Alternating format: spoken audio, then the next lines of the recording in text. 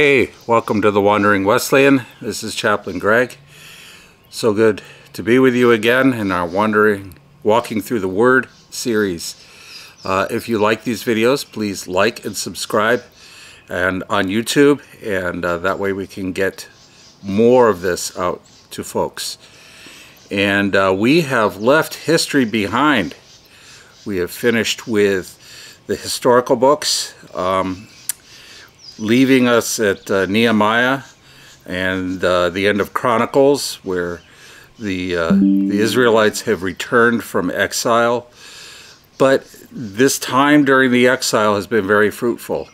And one of the things that was accomplished during this time of exile was the compilation of a Jewish hymn book called Psalms and the wisdom literature. And the wisdom literature is a number of different books, starting with Job, and then Psalms and Proverbs and Ecclesiastes and Song of Solomon, or Song of Songs. And all of these books are meant to be reflective, meant to be read over and over again, absorbed devotionally, sung.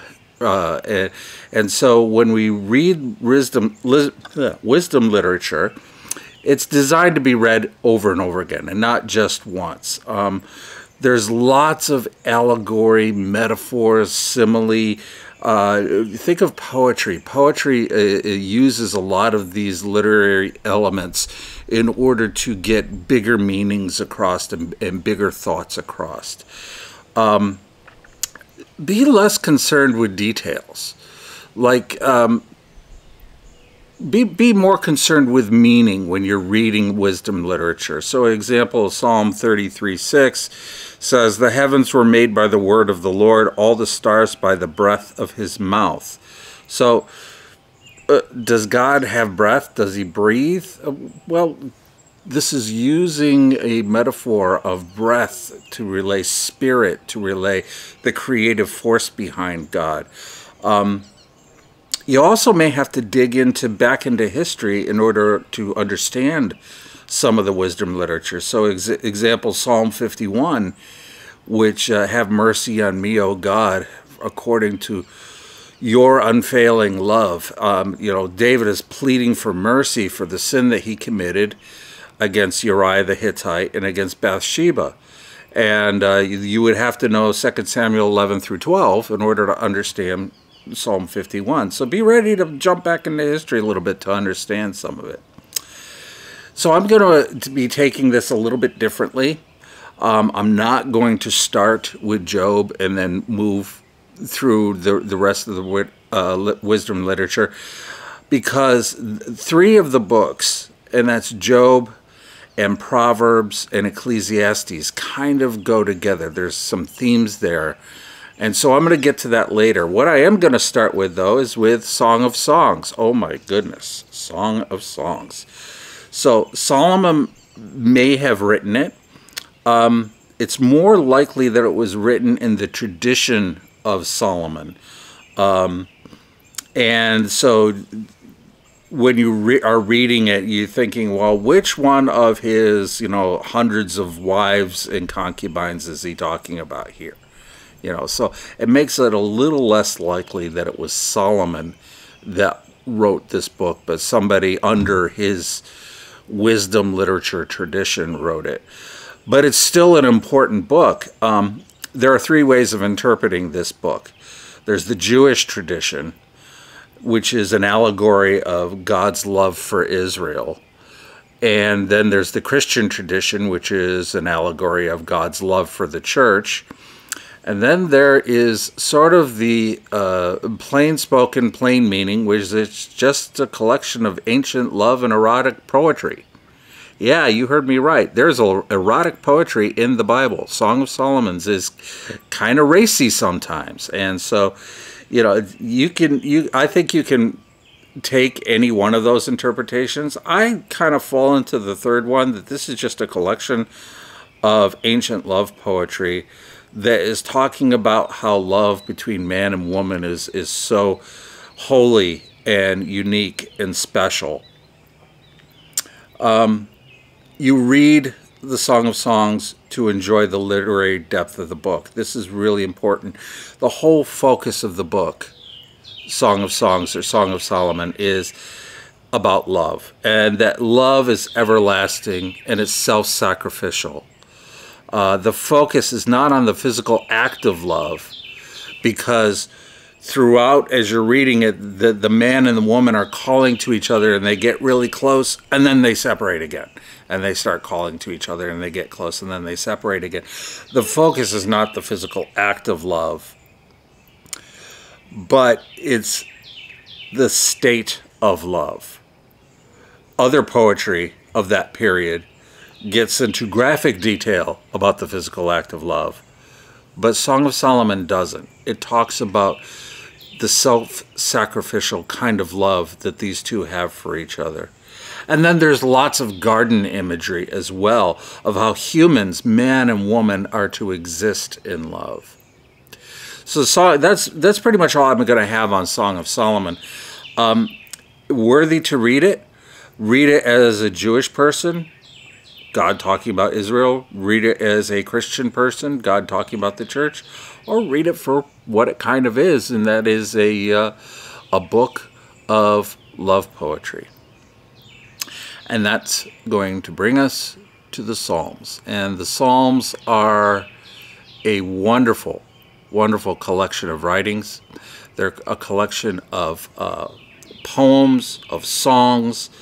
Half of them, about half, were written by David.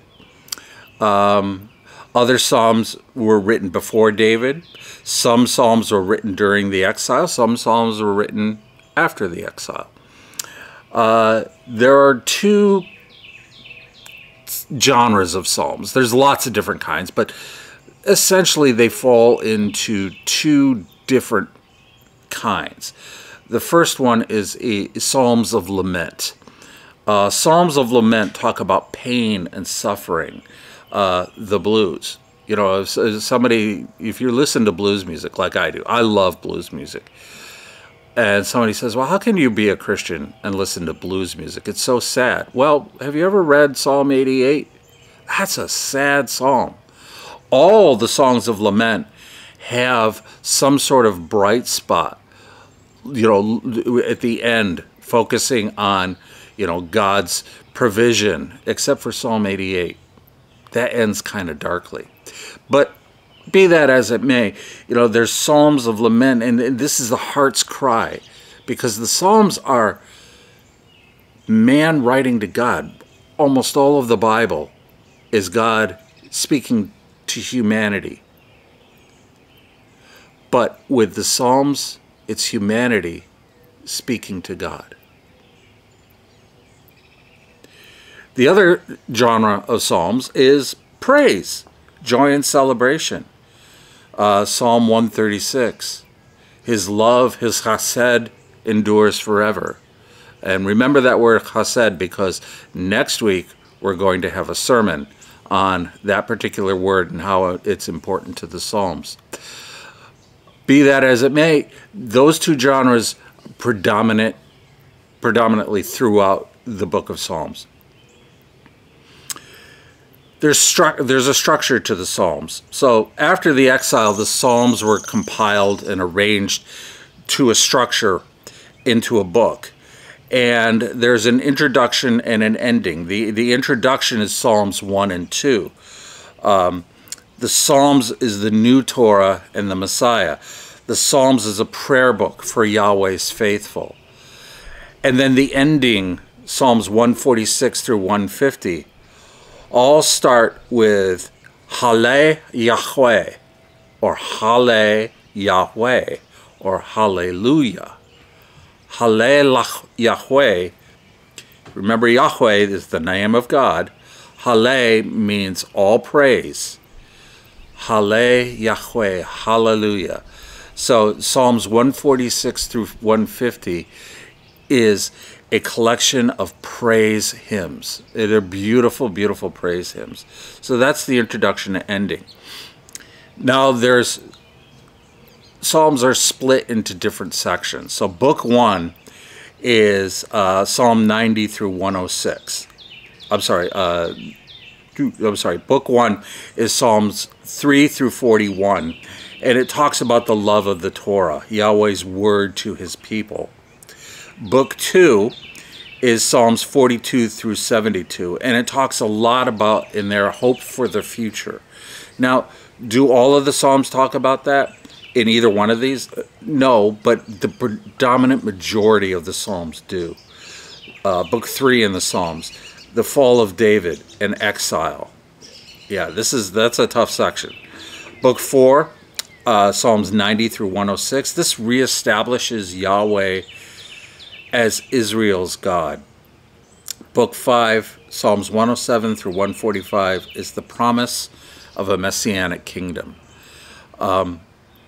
Each of the books has subdivisions as well, so I really encourage you, as you're reading through Psalms, know where you're at, know what section you're in. Gives you an idea of what the author of the psalm is talking about. All the books end with something like, "Blessed be the Lord forever, amen." That's where you know the end of the book is. Blessed, Baruch, be the name of the Lord, Yahweh, forever, amen. Amen. Now, the last thing I want to mention about Psalms before we finish for today is the Messianic Psalms. Now, what are the Messianic Psalms? The Messianic Psalms are psalms that point directly to Messiah. And as Christians, after the resurrection of Jesus, and as the new Christians in the new church went to the Psalms as their prayer book, they noticed that there were a number of songs that pointed to Jesus, very strongly. So 16 of them are direct prophecies about Jesus. So Psalm 2, let's go there. Let's go to Psalm 2.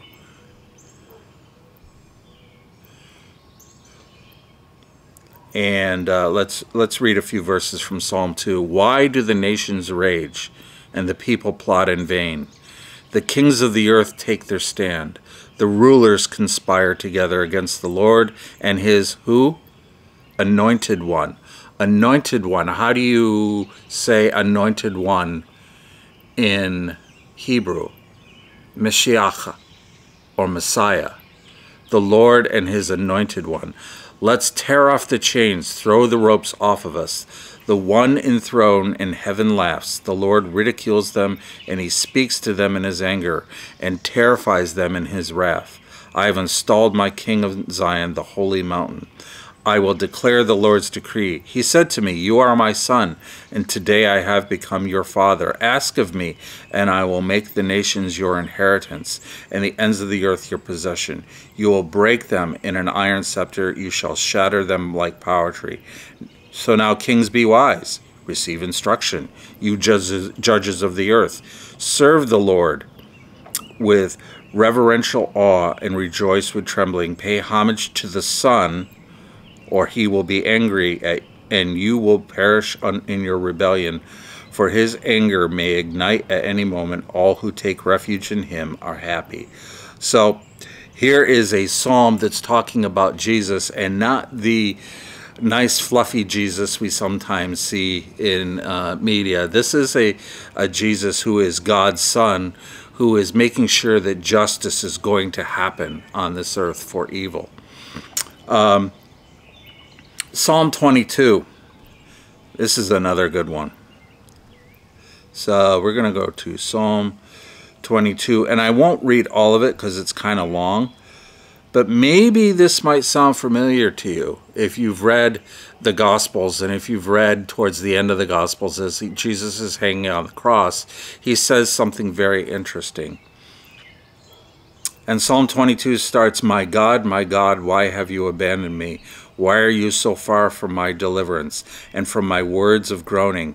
My God, I cry by day, but you do not answer by night. Yet I have no rest. But you are holy, enthroned on the praises of Israel. Our ancestors trusted in you. They trusted and you rescued them.